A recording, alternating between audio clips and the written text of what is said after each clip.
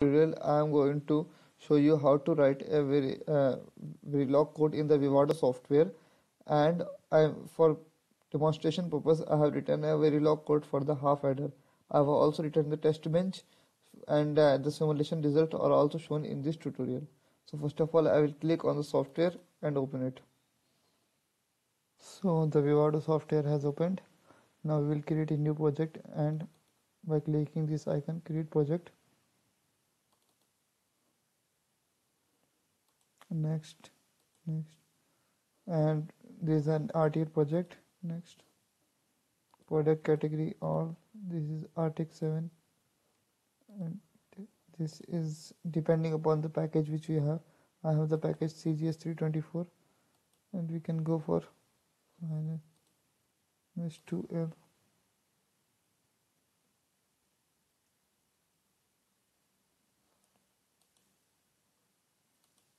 So my project is being created now in the Vivado software.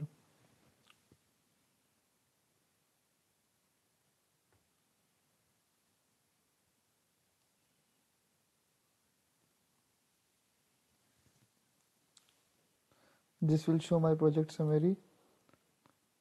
The synthesis part is not been started, the implementation is not yet started. So after implementation I can see everything here.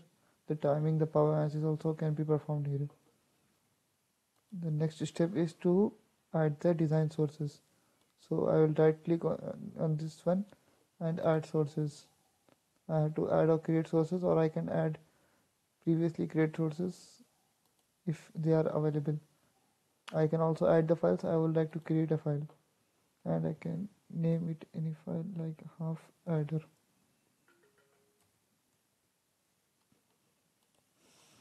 Now this file is been created. I can give the input outputs here also, or I can write directly in the program. I prefer to write directly in the program. Okay.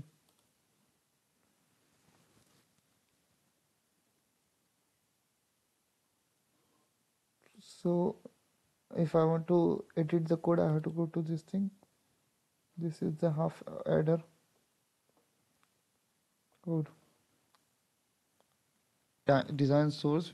This is the module, and this constituted of the module name, the half.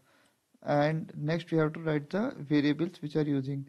So we are using s cout, sum cout a comma b.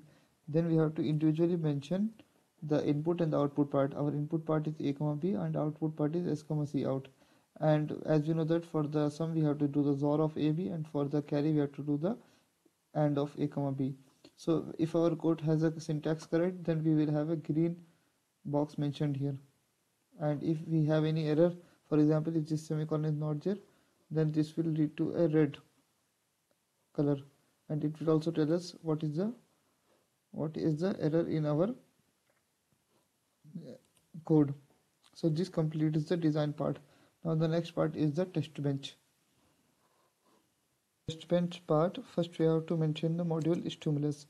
It is also known as stimulus block. Okay. Then all the inputs of our design are mentioned as register reg. What are our inputs? A comma b. And all the outputs are mentioned as wire. What are our outputs? S comma cout. So this completes the initialist part. Next I have to write my conditions. So I will begin with the initial block and write the begin statement. And I can give a delay of nanoseconds of the required value. For example, I am giving 10 nanoseconds. Hashtag the hash signifies for the delay. Hashtag 10. Now a comma, after 10 seconds the value of a comma a will become, this is the syntax to write the binary digits, 1 comma 0. Similarly after 20 seconds I can write the value of b is equal to 1 comma 1.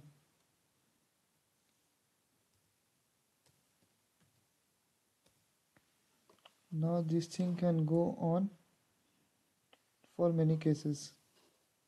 As you can see, I have taken 6 test cases for A and B, and I have written at last hash 20, that is after the delay of 20 seconds, finish the stimulus block and end. Now the next thing will be that I have to write a statement for printing the output. For that I again have to write an initial block and has dollar monitor. This is a syntax, so we have to follow this. Dollar monitor, dollar time. For if you want to go in detail of writing the Verilog code, you can refer the book, that is Samir Paletnikar, Verilog HDL book. It is a very useful book. And now I will write the statement for printing the output.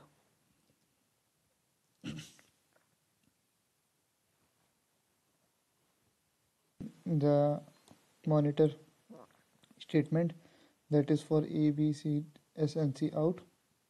I forgot to mention one thing here. After the register and wire, the register is for the input, the wire is for the output, that we have to instantiate the design module also.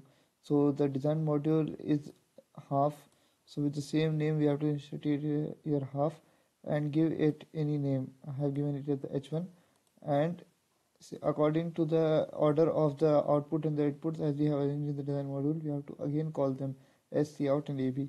And after the test cases, after doing this, we have to save this by pressing this icon, and then we have to run simulation part. So it will ask for run behavior simulation. We have to click here.